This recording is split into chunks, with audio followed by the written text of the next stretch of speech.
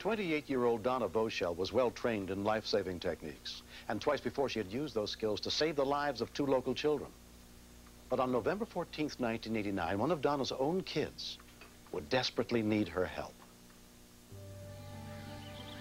Donna had stayed in Norfolk, Virginia with her 4 kids. That's a good boy, Ryan. The men overseas like to hear what's happening in their hometown.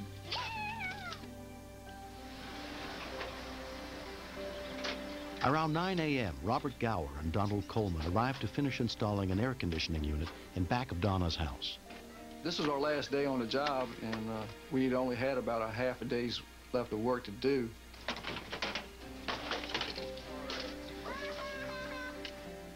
Being a mother of 4 children, I seem to be able to tune in to what my kids are doing, even when they're out of my sight or if I'm not looking directly at them. You got your tape measure? No, you get it. Take it over here after you get your drill plug in. The baby reached up on top of the TV, and I thought he was just reaching up to pick up a magazine.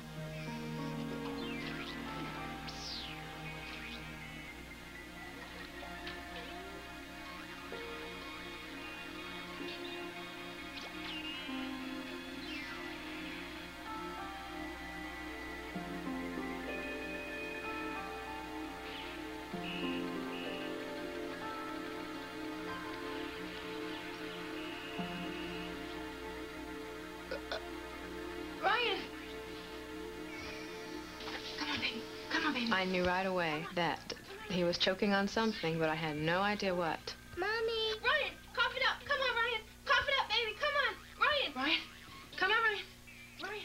Then there was no change at all. He still had a total blockage of air. Come on, sweetheart. Come on, baby. My baby is slipping away. Come on, Ryan! I definitely needed help. It had been 2 minutes since Ryan stopped breathing. Please help me. My baby's choking. I really didn't know what we could do. Thought to myself, just go up there and try to do something.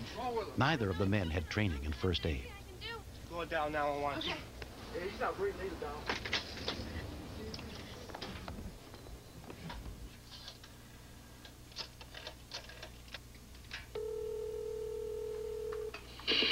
Not the police, Lieutenant Farrington. I've got a baby that's choking. Come on, boy. See if you feel something in his throat. I don't see a He was struggling for air. I mean, I could tell he wasn't breathing. He was just like gasping, and I said, you know, I thought to myself, man, we got problems here, you know. I don't know if this will work, Donald. Come on. Then I thought, let's try this Heimlich maneuver. Let me try this. I didn't know how to do it, but I've seen pictures of it done and heard people talk about how it's done, so I just tried that. Come on, boy. Spit it up. Come on, son. That's not bad. Wait a minute. He's still choking. Oh, there it is. It was a marble. He just threw it up. Is he crying? Oh, yeah. All right, get him to cry, ma'am, or is he doing okay? You all right? I was so thankful that he was okay. Lucky. He's all right now, isn't he? Yeah, he's okay. Ready? Ryan has suffered no ill effects from the incident. 3 months later, he seems to have forgotten all about it. The whole event was extremely terrifying. You feel this overwhelming responsibility to this child who is looking to you to make it all better. And here comes a situation where you can't make it all better. It was very overwhelming. Not to help. I mean, how can somebody ask you to help her in a situation like that? How can you can't say no. I didn't have time to think about it, really. I just ran up and tried to do what I could do, you know, or whatever I could do to help. I thought it was very ironic that they have no training, and I've been trained for 10 years. They didn't think twice about getting involved.